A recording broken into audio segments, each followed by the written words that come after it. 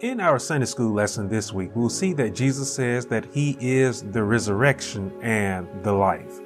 The foundation of our faith, it is built on Jesus Christ. It is built on the evidence of God, that is, the giving of the only begotten Son, Jesus, that is, his witness of the heavenly kingdom, that is, his death and his resurrection. We find that in the resurrection of Christ, there is confirmation that Jesus certainly was God in the flesh. And through our faith in the resurrection of Christ, we find life. That is not life physically in this world, that is life eternal. Our lesson today takes a look at Jesus arriving in Bethany after the passing away of Lazarus. We are told that Jesus had arrived when Lazarus had been in the tomb for 4 days. Scripture shows us that days earlier, Jesus had purposefully delayed going to Bethany when he had received word of Lazarus being near to death. When he had received word about Lazarus' condition, Jesus, he said to the disciples, "His sickness, it is not unto death, but for the glory of God, that the Son of God may be glorified through it." We're then told in Scripture that Jesus, he stayed where he was for 2 days before he went to Judea. Now, to be clear, Jesus, he knew very well that Lazarus was dying, as he had made it very clear to the disciples. So the question that will be raised is, why did Jesus delay? Why did he delay going to Bethany to prevent the death of Lazarus? As he had said earlier, Lazarus' sickness was not unto death. It wasn't going to be a permanent physical death. As we know, Jesus, he was going to go on and raise Lazarus from the dead. Jesus said that Lazarus' sickness was for the glory of God, that the Son may be glorified through it. We have to remember that Jesus was in the world for a reason. Jesus was in the world for the purpose of turning souls away from sin and to the Lord. As you have heard me say before, the Lord, he made an everlasting covenant with mankind. He promised us that we will dwell with him eternally should we have faith in him. And so we find through the sickness of Lazarus, we find through his eventual death that the Lord's divine will was at work. The Lord, he desired to turn people to him. And so the Lord used the sickness of Lazarus, he used the death of Lazarus to turn those away from the way in which they were going, to show his awesome power so that they could trust in, believe in, and have faith in that awesome power. Now, Scripture shows us that there would certainly be some there in Bethany to witness the work of Christ and then believe in his work. Bethany, I want you to understand that Scripture shows us, it was just a couple of miles away from Jerusalem. And so quite a few had journeyed to be there with Martha and Mary to console them, to comfort them in their time of grieving. Now, Martha and Mary, they had no idea that their brother's death was part of the Lord's divine will. And may I suggest to you that at that moment, neither couldn't have cared less about God's divine will. When Martha heard that Jesus had arrived, she went to him and she essentially asked him, "Where were you?" She said to Jesus, "Had you been here, my brother would not have died." Now, again, there certainly was a great deal of truth behind this statement. Had Jesus been there, Lazarus, he would have never tasted death. So that statement from Martha, it was the exact reason why Jesus delayed going to Bethany in the first place.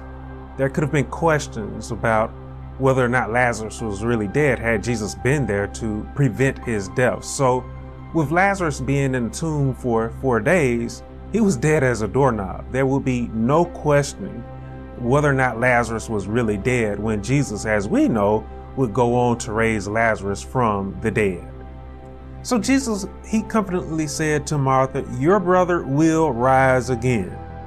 Now, we know that Jesus, he was going to Bethany to raise Lazarus from the dead.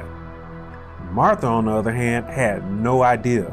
And you'll notice throughout this passage of Scripture that Martha never asked Jesus to raise her brother from the dead. In fact, her response is a sign that she wasn't even thinking of Lazarus being raised in that very moment. From her response, Martha believed in what she had always learned about the resurrection. And dare I say, she had probably heard that statement quite a few times already over those 4 days.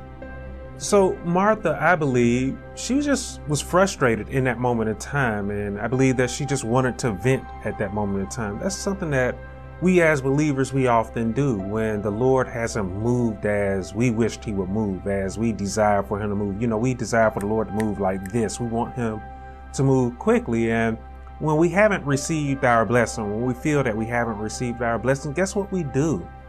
We go to God and we vent to him. Why aren't you moving as fast as we wish that you would move?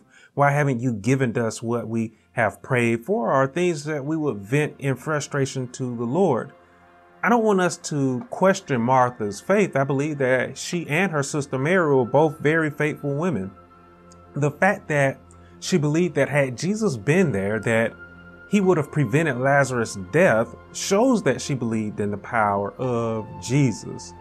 So again, I believe that she was frustrated and Jesus was there to console her.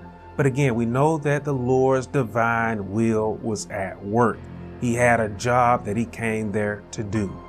So Jesus said to Martha, I am the resurrection and the life. He who believes in me, though he may die, he shall live. And whoever lives and believes in me shall never die. Jesus, I want you to understand, was expressing there in the 25th and the 26th verse. He was expressing to Martha that there was a difference in him speaking about the resurrection than anybody else. Jesus, I want you to understand, he is the authority over the resurrection. As we saw last week in our lesson, Jesus is the authority over who will be saved. So he asked her, do you believe in my authority? Do you believe, in other words, my word? Now, this again, it is a major question for all of us in the world today. I believe in the Lord. I believe in his authority. I believe that he gave the world his only begotten son. And I preach of the only begotten son. I preach of the sovereign God as well. However, I want to make it clear here.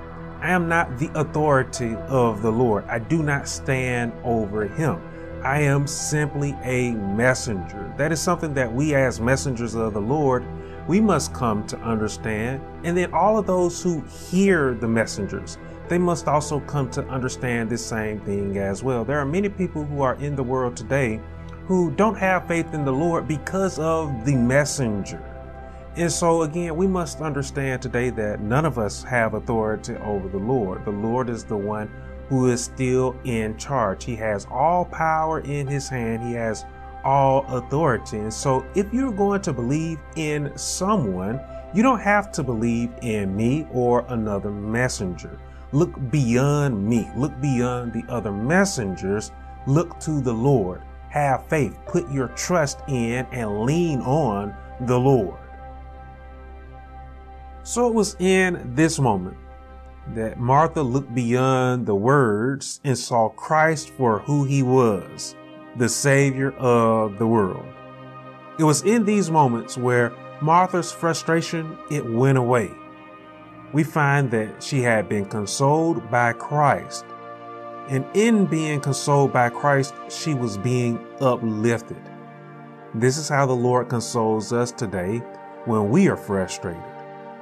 And so we find again in our lesson today that Jesus will go on to move to make new believers of those who had not yet believed in him by going forth and raising Lazarus from the dead. Jesus, he is the way, he is the truth, and he is the life. He is the resurrection. So again, I say to you today, we have learned here today that Jesus is the authority.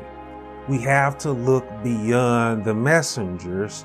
We have to put our faith not in man. We must put our faith in the only begotten Son. When we can look beyond the flesh, when we can see Jesus Christ, then that is when we will find salvation. That is when we find mercy. That is when we find forgiveness from the Lord. And then we will be able to inherit the kingdom of God. So again, I encourage you today, look beyond the flesh, look to the Lord. And again, when you look to the Lord, you will find life.